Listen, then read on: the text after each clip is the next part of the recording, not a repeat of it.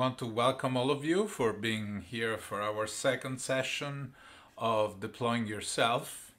My name is Adriano Pianesi, and I am really happy today to talk to you about authenticity, self, role, and a lot of other very important information.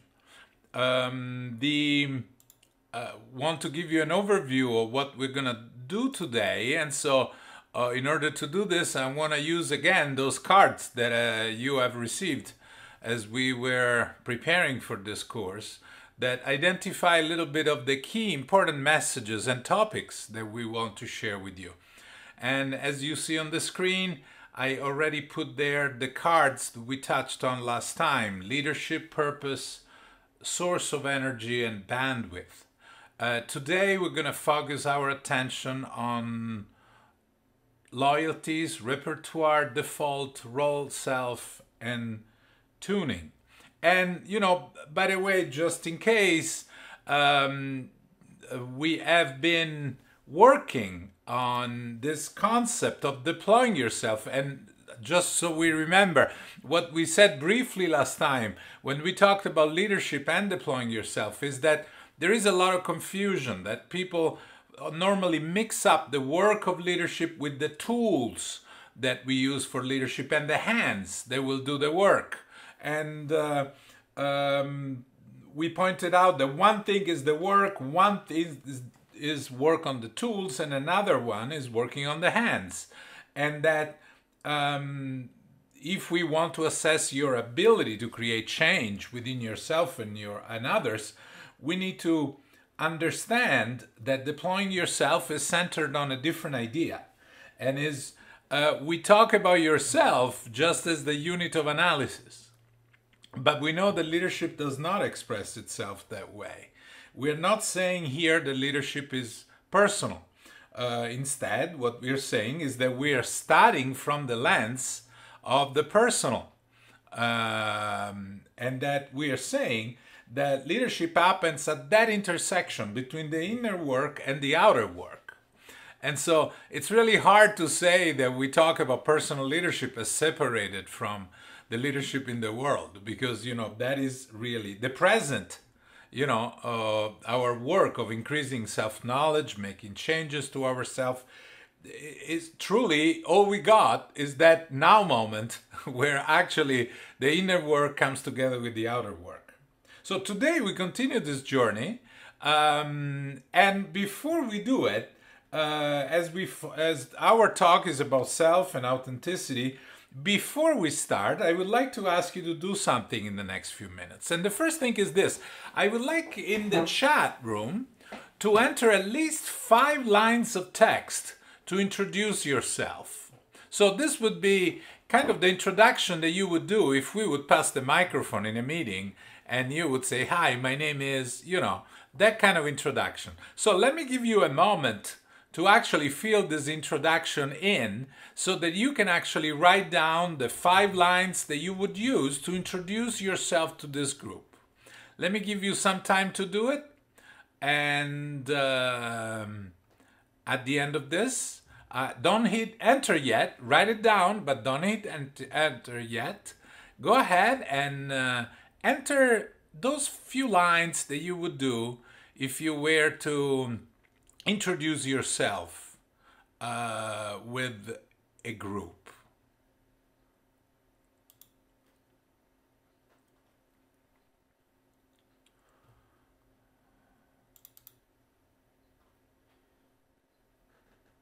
Professor? Yes. So introduce ourselves to a group in a professional setting? Yeah, that's right. In a professional setting, in this setting that this setting is right now.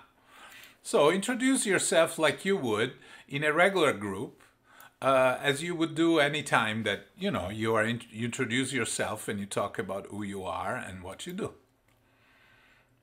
So go ahead and write those few lines to introduce yourself. And don't hit enter yet. Just a few lines to share with us. This is, we can say, a professional setting, maybe a bit more informal, but still a professional setting. And we are sharing with others, you know, some something that we often do when we are in those kind of setting, in those kind of situation. Okay, at this point, go ahead. Don't worry if it's not perfect, if they're misspelling, we're fine with that. Go ahead and hit enter, please. Thank you. Perfect. Hi, my name is Gail, my name is Marcus, my name is Angel, my name is Jimmy Lou, my name is Cindy, Perfect. And, you know, we are actually describing ourselves in a professional setting, and we're sharing with others a little bit of things that we say. So, about ourselves when we are actually introducing ourselves in a group. Now, I thank you for this, and I see additional input is coming.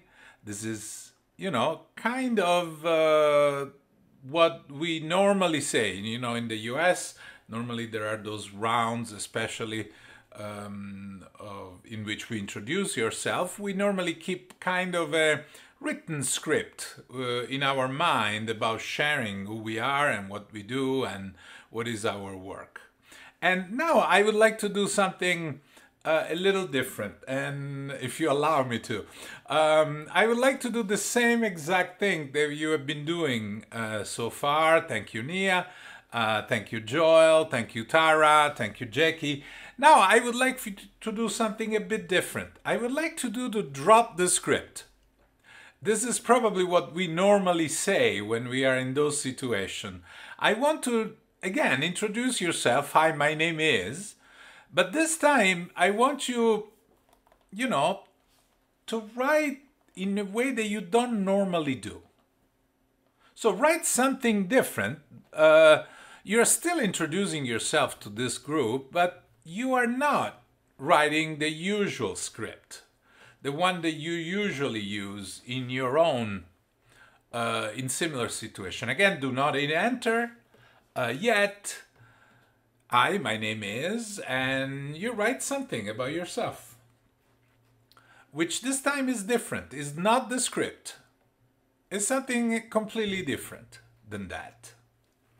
It's an entire other, we may say, maybe it's script number 2 for some of you, or maybe it's an entire new made up thing that you would like to say when you introduce yourself. Let me give you another moment as you write this down. And as you're typing, now go ahead and hit enter, please. Hit enter, and let's see what we have this time. This is a different script, very different script. Maybe we have added some information, maybe we have taken out some information, we have actually added a different side of ourselves. I mean, the important part, and this is really the kind of part that I want to point out, that we are making sense of who we are in a variety of ways. And this making sense of who we are is truly, you know, a way for us to say who we are.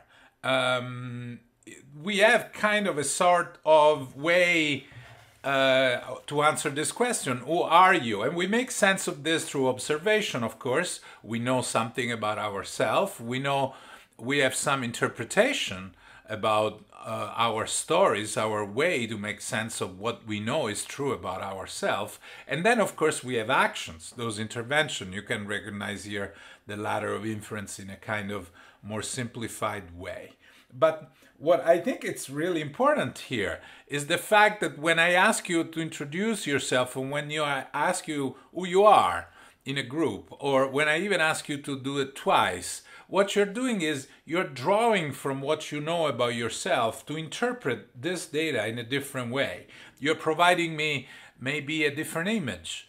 Some of you are sharing first a very professional image, and then in the second one they're sharing maybe a different one. It's not that those are two different persons. Those are two different perspectives on that same person based on those observations. So we have one story often when we are there, and that's the one we use. What I have asked you to do today, and what we will do a lot throughout this lecture, is to talk about multiple interpretation, different ways to actually see the same thing for the sake of finding more freedom and autonomy, and also creativity of recreating who we are in order to deploying ourselves freely. When we make sense of ourselves, we can assess each of those elements that can define who we are. Of course, through different life experience, we have a different almost ability in those different areas. Maybe we have a black belt in our physical sense of who we are. Maybe we have a yellow belt in another area of those. But all those elements, of course, are what they make our capacity to lead and to live. And in not in the abstract, we're talking about matching life reality with the capacity to deal with reality. And we have probably learned some of those things from things that have happened to us.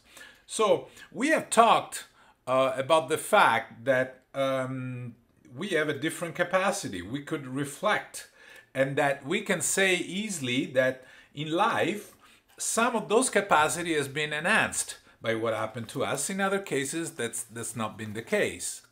So in all those cases, we may clearly say that we have been, authentically become who we are because of things that have happened to us and that have forced us somehow to embrace or develop some capacity or another capacity. Now, we feel that we are not just ourselves in one of those areas. We feel that we are ourselves authentically in all those areas. Now, this is a very interesting concept. We think that deep down, we know who we are, and we actually are very attentive at being authentic toward ourselves. And one thing that I want to talk about is how authenticity and the concept of authentic self bring its own problem. I'm not a big fan of authenticity, I want to tell you, because I think that it has a lot of danger. I think the way we normally think about authenticity poses a lot of problem, and I want to make sure that we don't run into those problems as we discuss the topic today. I coach people in those moments, in which they are between career or in different moments of change, and those moments in which what you got here won't get you there. And when you are in those moments, whatever made you successful in the past may not be the same thing that will make you successful in the future. And so what's really tricky about those transitions is the fact that we do think that there is this idea of who we are, and that those transition points they become tricky because it's not that those skills are hard to learn. Is that we kind of have this sense of who we are, which is based on the authenticity. And so it becomes almost an obstacle to what we are trying to do. So let me be more clear, introducing the concept of repertoire. Sometimes the old repertoire, the old skills, the old things that we know how to do, they become no longer very helpful to us. But we are stuck with that identity, the idea that I am an engineer, the idea that I am an academic, the idea that I am a person that likes this, the idea that I am part of that kind of knowledge, that our identity is stuck almost with a certain repertoire. What is a repertoire? It's nothing more than a range of capacity in which we have comfort and skills. It's so much comfort and so much skill that we identify with those skills. And so we become one. I want to give you an example here. Otherwise, this is a very abstract. One of my clients, well, let's call her Liz, is the kind of prototypical engineer. She used to lead by numbers. Now she's at the moment where she has been promoted, and when she does meetings, she needs to do much more than just, lead by numbers. She needs maybe to share a personal story, or to actually talk about things in a larger perspective. Now, this might be hard for Liz to do because it feels almost like manipulation. So she's stuck in a sense because if authenticity means, to be true to yourself, Liz thinks that if she acts like that, she's not going to be herself. And so this is important because it feels like manipulation to Liz to actually start the meeting in a different way, crack a joke at the beginning of a presentation, or ask a person, what did you do over the weekend? Is not her nature, is not what she would naturally do. So, one definition is being true to yourself. Another definition is being true to your values. And, the problem here is true to yourself, but to yourself today or to yourself that will come? That's the question. So, does being authentic condemns you to be always who you are without any difference? This is an important problem. Oftentimes, we can be true to an aspirational self. And now, in the case of Liz, she doesn't care about being true to an aspirational self. She's convinced that, she's not going to do what most of people do. And so she feels that if she does that, she will have no sincerity. And then bring us to this concept, sincerity, it's Latin word. It means without walks, because they used to take walks and fix statues that were actually defective during Roman times. And so what happened is that say that somebody is sincere means that there were no wax to actually fix their face. And so the idea here is that sincerity is not really, is showing your true self, who you really are. But for Liz, doing those kind of things is like playing games. Now, the authenticity that I showed you earlier, another definition is being true to your values. Now, the problem here is that for Liz, when she studied at engineering school, the values of being sociable and crack a joke and ask a person was not a value that she actually was working. It feels like it's not substance to her. And, the problem here is that this is ingrained because she learned it at engineering school, where I'm sure they didn't have a course on the art of telling a good story or the art of actually being creative when you start a meeting. The problem is she no longer works as an engineer. She needs to move into a bigger repertoire. So what's happening to Liz, is now this issue, this authenticity paradox. It shows how tricky it really is for all of us to hold a sense of self. Because if you got here and won't get you there moment, you need to work towards becoming somebody else in order to get to the next level of your life. But it's either one or the other. You bottom line define yourself, your sense of self become an obstacle to adapting to what the world demands. And this is problematic. And what we do in those situations is that we create a false trade-off. It's almost like it's either being yourself or being effective in a certain job or position. But the truth is, and I hope that this can give you a sense about how problematic is this idea of authenticity if we actually get stuck into this kind of mindset. The thing is, and this is how we get out of this, you are not your current repertoire. And even if you feel morally justified, and we even do it in the name of integrity, of actually being true to yourself. The truth is here that you are not your current repertoire. If you want to move up, have more success, change things that so far needs to be changed, nobody's asking you to sacrifice your value or sacrifice your integrity. The thing is that the situation at some level evoke a version of yourself that is rigid and that is not flexible. and is very conservative and very cautious. And, you stick to it because you feel morally justified. You would feel that you would actually lack integrity if you were to make some changes. Now, can you see how then inauthenticity is really an issue in this situation? So, deploying yourself, keys to deploy yourself better is, what is it that we're learning in this course? We're learning to deploying yourself as a way to answer differently to those questions. Who are you and what's your job? Because, of course you have an answer to those questions. You're supposed to have an answer. The question is that answer keeping you to developing yourself and growing toward a better integration and the next version of you? Because the truth of the matter is that you have one self, but you have many roles. And when I say this, what I mean is, yes, your repertoire is important.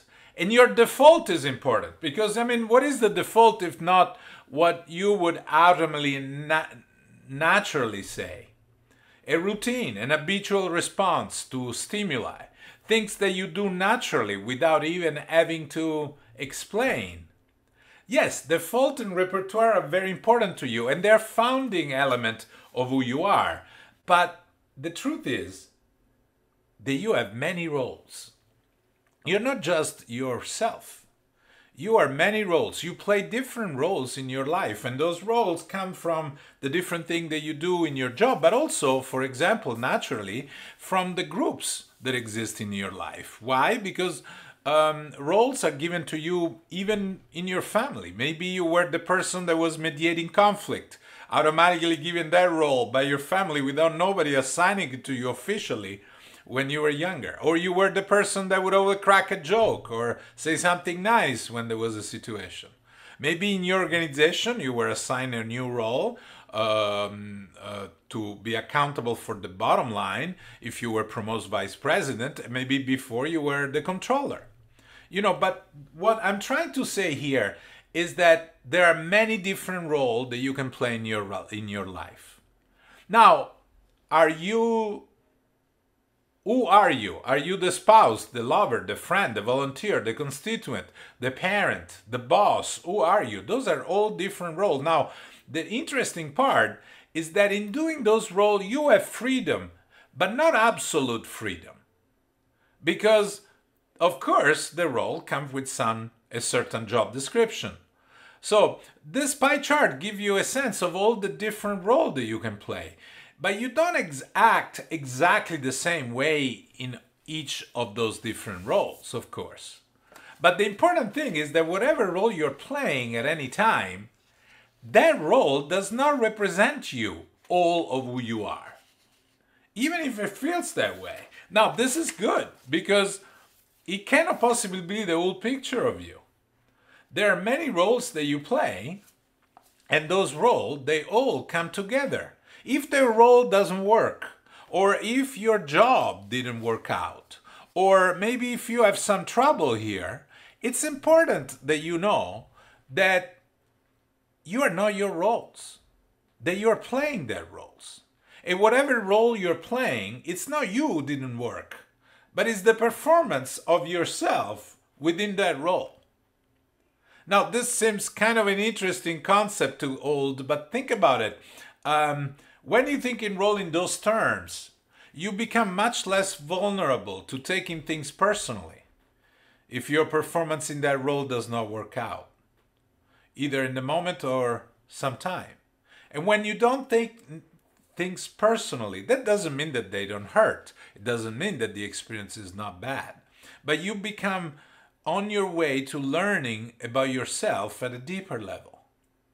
Understanding that even if you put your heart and soul into your role as a parent, for example, still, the role is not the same as yourself. It's what you're doing at that particular moment in time, hopefully with the purpose of making things better for your family, organization, and community. So, this is important. When you make a distinction between the roles that you play you gain some kind of emotional strengths that allow you to ignore personal attack of your opponent and work towards deploying yourself and doing your changes much more strongly. So, what can I say here? Authenticity, yes, is about yourself, but the truth is there are multiple roles that you inhabit, and there are multiple ways to deploy yourself in each of these roles. I would like to give you a moment to actually give you a breakout room, very brief breakout room, to think about what are all those different roles that you play in your life. Let's do a breakout room of 4 or 5 people, and let's give you 5 minutes to reflect on what are those roles. What are those different roles that you play in your life? And what do you notice as you see all those different roles? Let's start the breakout room. Thank you. We're back in our main room, and I'm glad that you had a chance to discuss this. And, you know, what was something that came to mind as you were discussing your roles? What was the one insight that you had as you were doing this?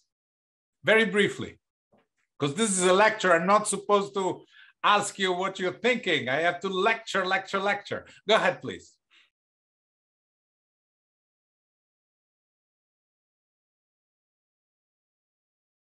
And you know what is the answer to that? My personal answer is to just do it. Because if you keep thinking about it, you know, you will never actually find your way. My personal experience in those kind of situations is not fake until you make it, because you cannot fake anything. You have to be yourself. But you have to find that chord within yourself. You have to find within yourself that kind of part of Thomas that is actually a bit different, a bit not like that. And there are a lot of insight that you can get from the exercise that we're doing now, because I'm sure there is a role in the many that you're playing right now where that is more real for you.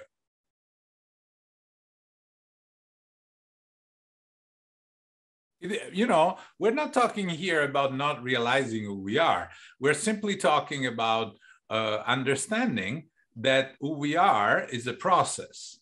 For example, if I were to ask you, if you have changed more in the past than you will change in the future, I mean, there are psychological studies that proves that people are convinced normally that their major changes are behind themselves. That they have actually changed a lot in the last 10 years, but guess what? This is who I am now, and more or less, I'm gonna be like this. In my TED Talk, I was talking about what would happen if you were to meet the 10-year younger than yourself version. What would you tell that person if you meet them in the street? I mean, here's the deal. You are not finished. Otherwise, you will be getting into a museum under some kind of liquid, you know. You are alive, and that means that you are becoming. And that is the actual work. And that is what, you know, we have been trying to share here. That this is an enthusiastic process of self-growth. And all you need to do is prevent yourself from limiting yourself because of a very rigid idea of who you are. So that is really my job. Thomas, unfortunately, I cannot give you an answer, but I would love— That was good enough. I think that was a good answer. No, but I would love to continue the conversation after 8 o'clock when I will go back into my normal, more participatory self. And I will actually, talking about role, switching back and forth. And, you know, what we are trying to really point out here is, what did you discover as you read and understood your roles within this exercise? Thank you, Thomas. Let's continue the conversation. Anyone else? What did you discover as you discussed your roles? Anyone?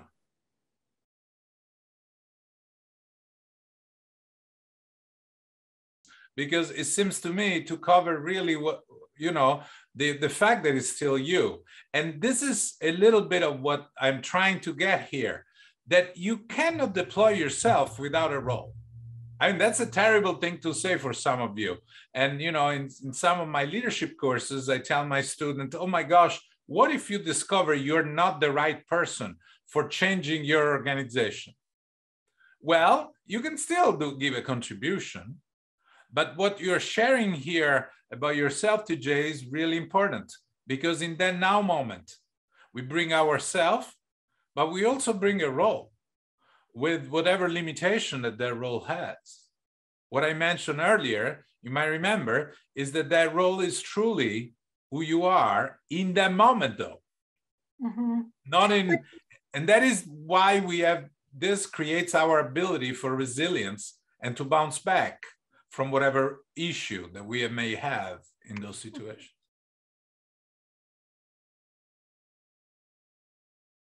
Yes, yes. And those are, I mean, that's why we're here.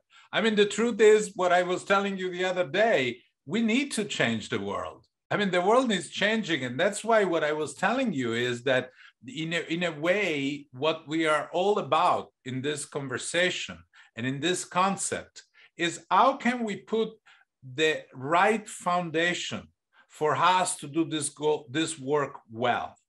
And the right foundation is for Cindy, Angel, Catherine, and Jimmy Lou to think, oh, you know what? I failed in that change, in that role, in that situation. But guess what? I'm ready to redeploy myself next year based on that knowledge, based on that understanding of it, a better understanding of what my role was, what my limitations were, and in order to actually make a change. And that is why we continue to analyze again and again those concepts here. Because when we realize that those ideas, those roles are nothing more than a proxy to who we are for real, then we gain that freedom and emotional strength to say, yes, I was a terrible boss. But then, you know what? I come back home, I switch back into this role of a parent, and I'm learning a lot in that role of a parent. It's still me. I'm not a failure as an individual. I am a failure as a boss. In this particular situation, I'm not even a failure. I have failed in this particular situation. And, you know, again, this idea that role that you're playing does not represent all of who you are is incredibly liberating for people that want to change the world. Because one of the issues that group people like us have a lot is burnout. We actually dedicate ourselves into changing the world. And when it doesn't work out, we judge ourselves harshly. And so I'm asking you to judge yourself for that particular performance within that role. And this is a big change for many of us. And this way, we are able to see that the notion of authenticity can be thrown away. We don't care about being authentic because we can become trapped in that idea. Instead, we substitute this notion with the idea of default, repertoires, and roles. And those ideas give us a much bigger latitude for change. You know, I have to be honest with you, I'm very pragmatic. If a concept helps me change the world, I use it. If it doesn't help me, I throw it away. Authenticity has not helped me do any change in any situation where I've been. Instead, when I have embraced my understanding of what is my default today, when I understand what is the limit of my capacity, what I know, my comfort, what is the role that I'm playing right now? Well, that's a different story. Because the great news here is there are multiple ways to be yourself. And you are not your repertoire. And you have multiple roles. And therefore, there are multiple ways to be yourself in that roles. There are multiple ways to deploy yourself. In some situation, deploying yourself is just the best way to deploy yourself come from an understanding of what is the limit of your role. What can your role deploy in that particular situation? What is the limit of my repertoire? What is it that I do not know and need to develop? But without hiding ourselves within this idea of authenticity. No, this is not who I am. Because that is a very rigid way to see who we are. That way, the notion of authenticity is holding us back rather than pushing up towards the next level of iteration of who we are. I want to talk to you about another concept, which I think literally resonates, because it resonates. The concept of tuning, which is really a very interesting metaphor from music. The idea that frequency that matches your own are amplified. Now, think about it. There are some words that triggers you. There are some themes that actually you immediately resonate to, maybe out of personal experience, out of what you know about that.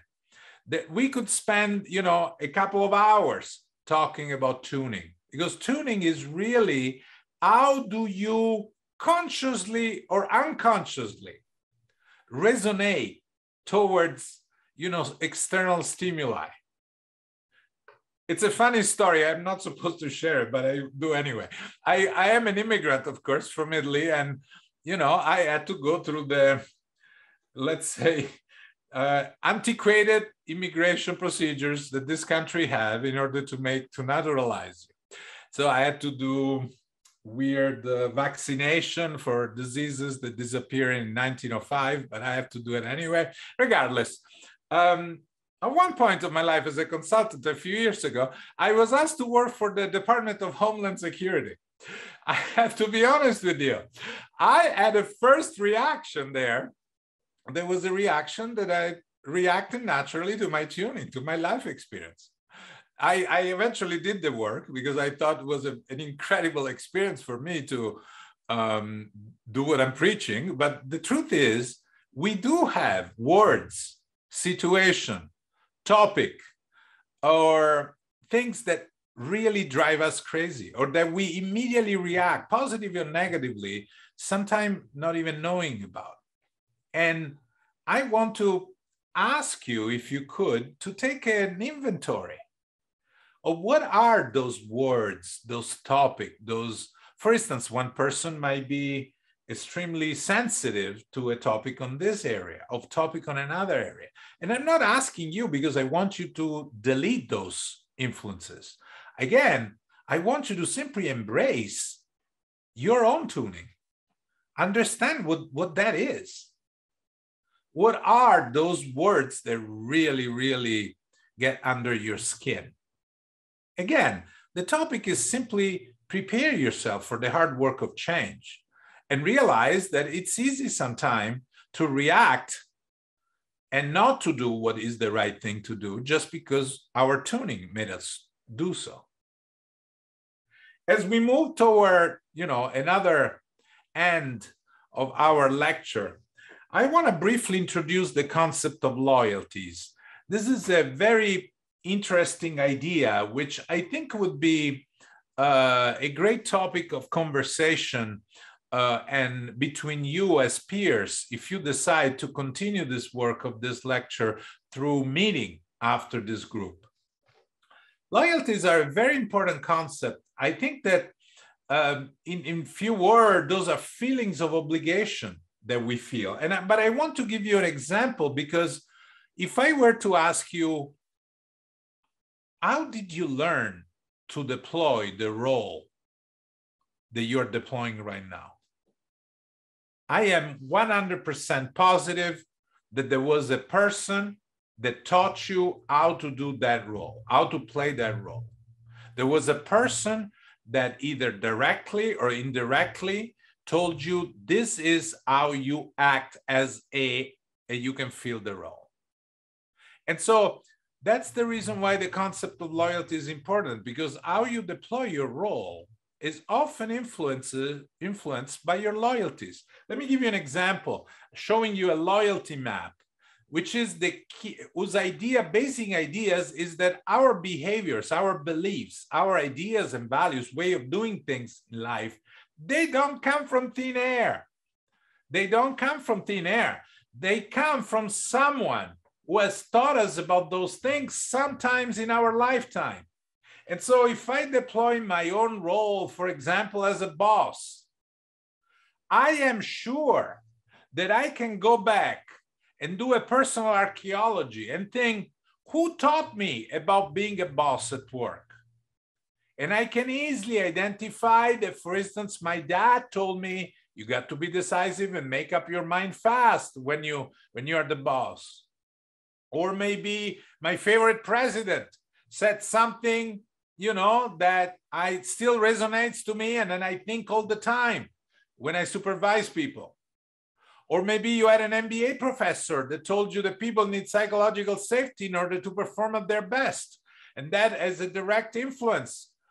That message, almost that direct quote, still resonates with you, still is with you. Now, you now go to a training class and a professor the trainer is asking you to change your way to supervise. It's going to be really hard for you to disappoint your first boss, to disappoint your friend Ted, to disappoint your dad or your MBA professor and switch and change the way you supervise. You see, what loyalties are those feel of obligation that are connected to who we are and make us say, this is where I learned this from. This is who I am about when I play this role. So this is interesting because what this is point out is to the fact that there are still influences in our life that we may be aware or less aware. When we play any of those roles, there is somebody alive or dead that still has an influence on us. And I want to clarify that this is not an attempt to erase your past. This is an attempt to become more aware of your past, to become fully cognizant of who are those big influences in my life that are determining still today how I supervise. I use this tool of the loyalty map also not just for this kind of work and understanding, for example, who taught you about a specific role. I also use it for issues in general, because I found with many of my clients that when there is an issue, there are often lessons that we learned in the past from someone that become an obstacle to the resolution of that issue. And being stuck is nothing more than understanding what are those influences that are still at play. Many of my clients struggle with conflict and confrontation. And if you think about it, how is that come alive? How do you actually have this trouble with conflict and confrontation? If you go back in your life, for example, and you study that those people, my friend, my mother, my aunt, my second grade teacher, gave me some lesson about conflict. I remember still the direct quote of what they told me when it came to conflict. For example, my aunt told me you can catch more flies with honey than vinegar. That's a lesson that maybe is still at play for me today. So no wonder I have difficulty with conflict and confrontation. My friend Jessica taught me a lady never argues in public. Of course, I'm going to have trouble to deal with conflict and confrontation because those people are people I care about. I'm loyal. I don't want to betray themselves, and I don't want to betray them, and I don't want to betray myself. But changing my style of dealing with conflict and confrontation border on putting those loyalties at risk. And so the concept of loyalties, it's really important because mapping loyalties is ultimately another way to understand from whom those behavior, beliefs, and way of doing things come from. They didn't come from thin air. They came from somebody. And if we map it, we can learn and understand who we are much more deeply. And we can evaluate the influence of those ways of being in our way of leading. And we can redefine who we are and how we lead. Ultimately, mapping loyalties, and this is the loyalty map that I will share with you after the class, is an attempt for you to truly come in contact with who taught you about a role, or in general, about who was there for you to teach you about a specific topic.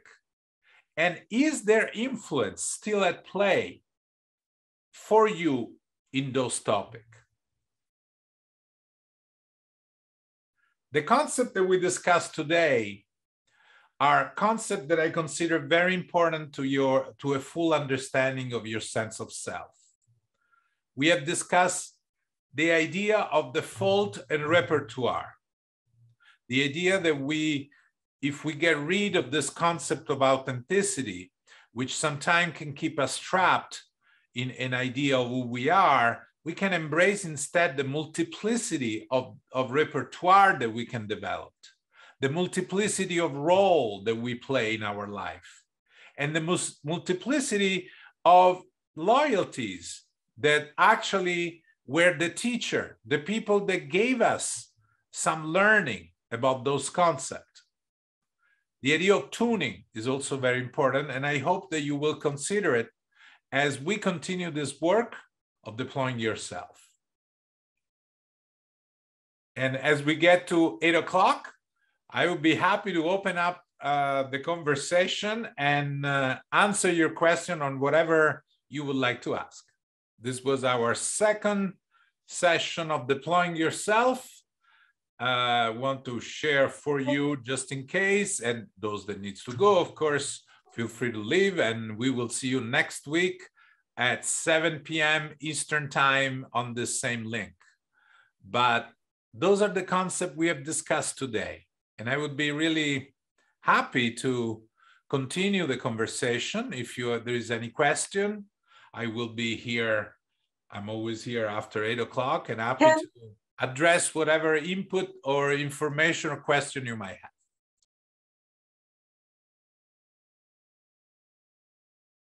Beautiful question, TJ. Beautiful question that goes at the heart of what deploying yourself is all about. Because what you're saying ultimately here is, how do we refashion those loyalties when those loyalties do not serve us anymore? You know, I'm an immigrant from the United States. My grandmother lived in a small town, was the mom of my father. You know, I love her to death. I love her to death. I mean, she was incredible. I was the first son, and she was shamefully preferring me over my sister. I mean, it was like ridiculous. It was embarrassing, to be honest. I used to spend time with her, and she would tell me about incredible stories. But my grandmother was racist. You know, one time, why? Because she lived in a small town. She never had anybody who had a different complexion color ever meet her. And so one time we talked about this, and she had a weird reaction to the fact that I was telling her about this. So I don't think that my grandmother was racist. My grandmother had no concept of what does it mean to live with people of a different race because of personal experience. So this is not an answer, but is a first attempt to actually help you in this process that is essential in the life of leadership if we want to deploy ourselves to change the world, which is, how do we refashion our loyalties? Understanding what is required by the situation. Understanding what is required by the situation. You know, I went to for my work, I traveled to Kuwait very recently. And as soon as I arrived in Kuwait, I was asked provocatively in a meeting, why do I think is the right idea for Kuwait to allow women to vote? And what I asked is, this is not whether or not I like or I don't like for women to vote. I have an opinion. You may know it, but I didn't share it. What I said is, what does Kuwait needs? What does Kuwait requires at the moment? Does it require to exclude 50% of its population or not? That is the question. And I think in a sense, this is a way to answer you, TJ. What does your life in this moment requires? That's the big question. I don't think that we can live betraying our loyalties. I don't think that that's a life that I would ever recommend to anyone. But we can refashion our loyalties. I mean, my mom and my dad, they taught me a lot of lessons, but they didn't live in the United States, you know? They lived in a different country with different rules and different language spoken and different ideas, and they were different people. So I think that it's possible to make that translation with your heart and to actually draw what are the true lessons that can be brought forward from those loyalties that we are now supposedly no longer identifying with. TJ, your question is great. I think refashioning our own loyalties is the work of leadership. Any question of anyone? Any clarification or any curiosity or concept you would like to clarify, or any ideas?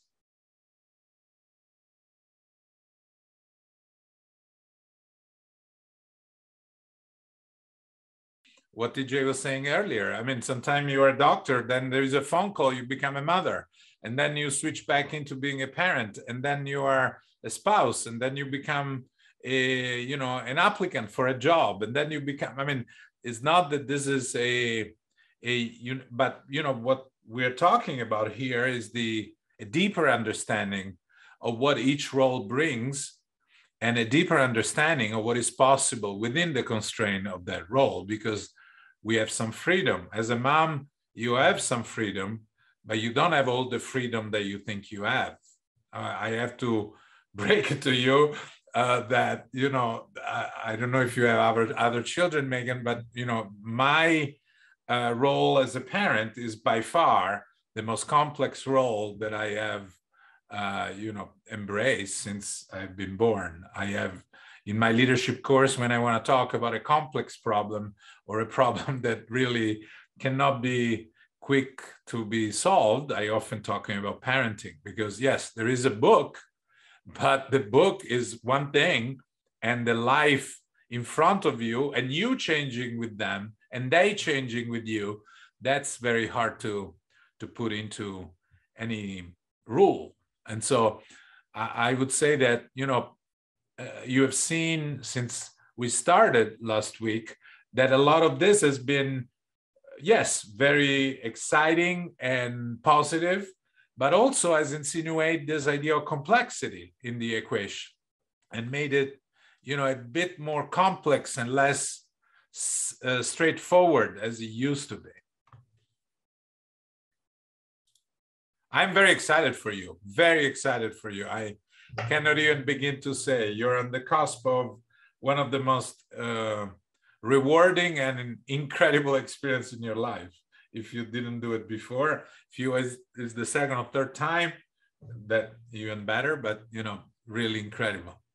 Really, I'm really honored that you want to learn to deploy yourself. It's very nice of you. Yeah, I'm a newbie, so this is first one. So thank you. Thank you so much. Several role bleeds into each other. That is very true. They are neatly separated, and it's part of what we're trying to learn here as well. Let's see if there is anyone, any other question or anything you want to ask. If there is not, I want to thank all of you for staying over. I look forward to see you next week at 7 p.m. and you will be receiving an email from us with the loyalty map and additional information, including a video to explain your loyalty map in case you're interested in filling that up. It's been a great pleasure to spend time with you tonight. I look forward to see you next week.